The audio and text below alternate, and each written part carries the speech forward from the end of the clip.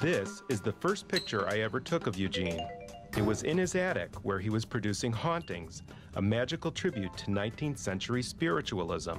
I was 16, and though I took only 2 rolls of film that day, I knew when I took this picture that it was the one. At 35, Eugene had just quit his day job to pursue magic full-time. His move was rapidly rewarded as he became one of the most sought-after performers in Chicago. Since then, I have taken countless photos of Eugene and hundreds of hours of film and video.